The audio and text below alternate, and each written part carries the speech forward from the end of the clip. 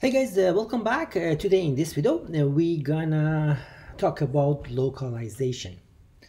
So scenario is that you want to create an app and you want to support multi-languages. But to doing that, you know that there is a lot of element inside your app need to be changed. So SwiftUI come up with a framework by the name of localization that help you to support these as easy as possible. So in this video, we are gonna go over this and find out how easy we can do this. Okay, so let's go to our Xcode and create a new project. So file, new project. So this project, yes, it's gonna be an app, and I name it SwiftUI Localization 01, and interface SwiftUI, language Swift. I don't need core in test for now, so I'll go for creating. I check my GitHub because I want to push it in GitHub for you guys to have a source for that. Okay, so yeah, it's gonna create a hello world for us. So what I do for my hello world, I just make a couple more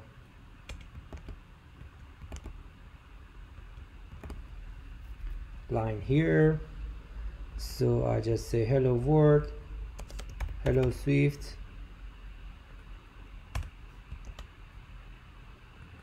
hello localization, and hello multi languages. So I want to do this. Okay, so I'll do this and run this. It's gonna bring this up. I want to put my output in one iPhone 8 Plus to get as minimal as memory I need. Okay, so it's gonna work to support this, to make it possible to support multi-language. What we need to do, we will come up with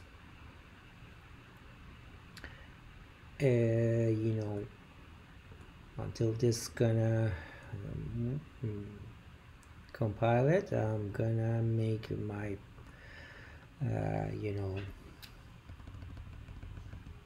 directories, utilities. Inside utility, I just create a new group,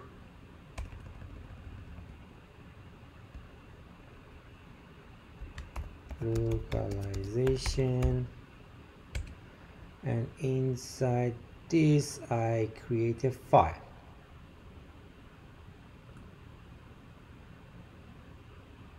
So this file should be a string.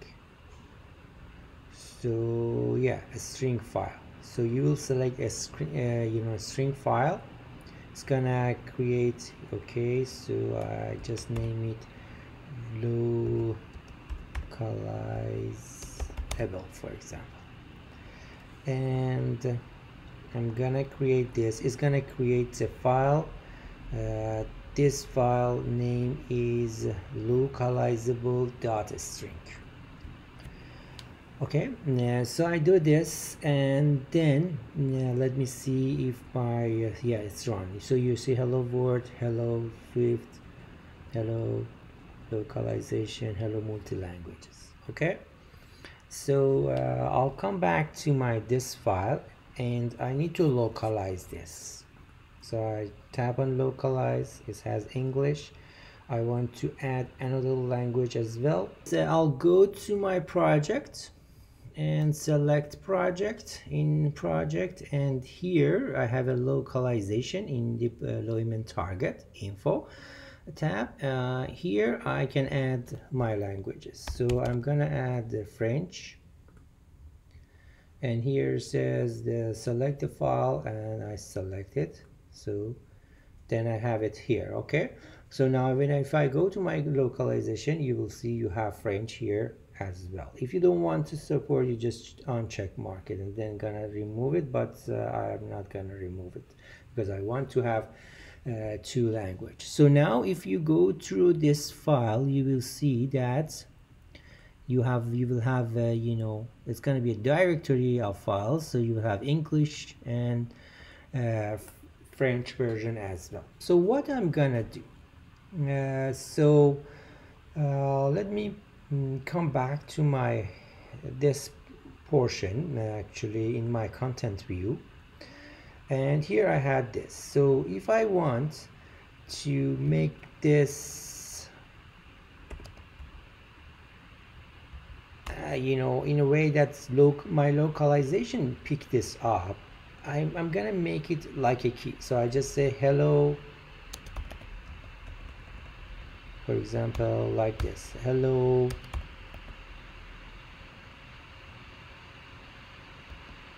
you know, let me make it hello 1, hello 2, and hello 3, yeah, to give you much better idea. Then you can, so hello 1,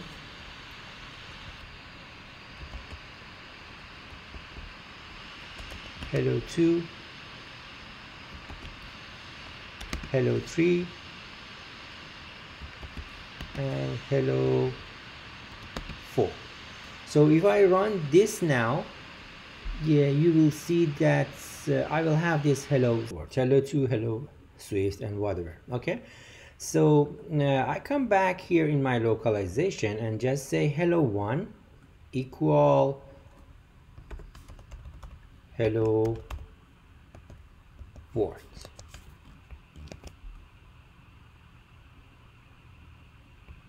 Okay, then I'm gonna make a copy of this for hello 2, hello 3, hello 4, and make it hello Swift,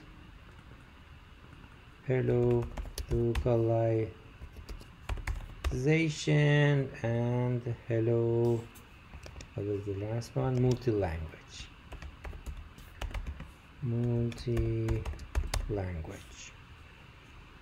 Okay, now if I run it, I should see twice hello world and hello you know, Swift and whatever.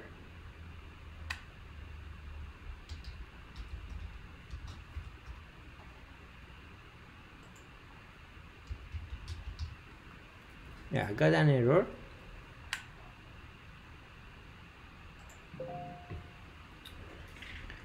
So this said it's not valid formats. Yes, I forgot to put this semicolons here. Also, I need to make something for French as well. So I should come here in my French one. It's gonna be empty. So here I put, you know, so hello word in French.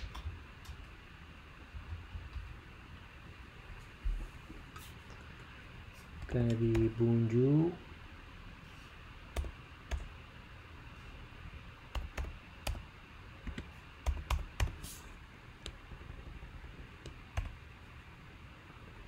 So all hello gonna be bonjour Swift, and the localization in French.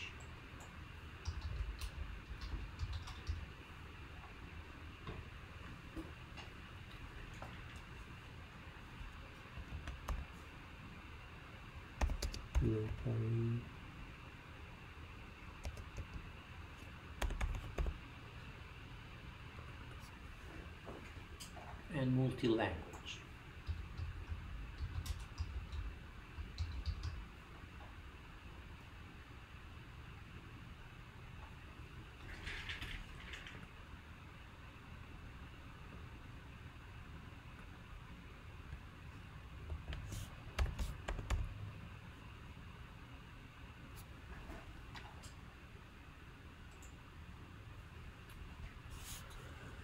I believe it's gonna be multi-language. something like this. Let's review what we did. We make a localization file for English and French. In English we say hello1 equal this, hello2 equal this, and for French we just say as a equivalent for that. But when I put it here, it did not pick that up. So to guarantee that, make sure that it will pick this up, what I'm gonna do, I'm gonna put this inside function localize string key, and inside that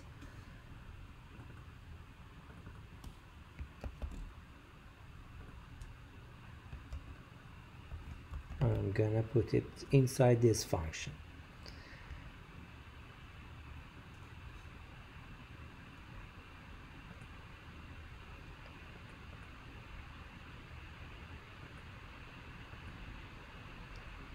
Instance method require that localized conform to this one. So if you want to call it here, set kind of something like that. So okay, so I'm gonna pull this out and put it here.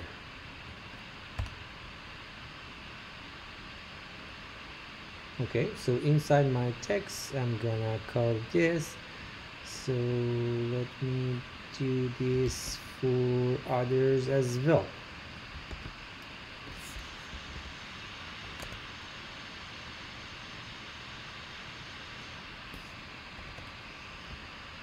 But for the last one, I'm gonna do something different. I'm not gonna use that function. Okay, and yeah, let's see what's the result. So I'm gonna stop this, rerun it, and then wait for the results. So review, we made a localizable string file, and we made our function to be supporting 2 language, and here you will see even this one, the last one, that even I didn't use this, replaced. So this is how localization works. So but you will see this is French language. How come it's replaced that to French in my outputs? This is the good question. It should be English. Let me go to my settings. Probably my settings language is French. Yes, it is French. That's why it's already picked that up. So let me change my language to English. So I'm gonna say my language origin gonna be English. So the French go back to English. So now if I go to my language, you will see that it is picked up everything from English.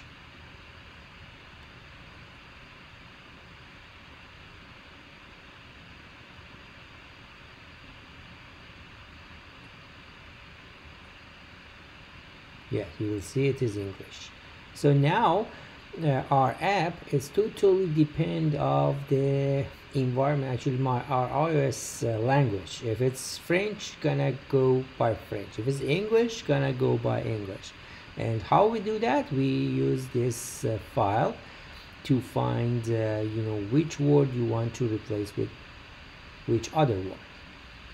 And the only things I want to add is that you will see, even if I don't use the localized string, it's gonna find it and replace it. But I want you to double check always. Sometimes it's not gonna pick up. For example, if here I just say hello for test and rerun this,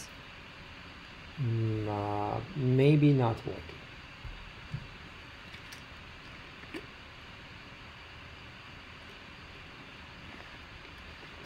until this running, I just say thank you for watching this video.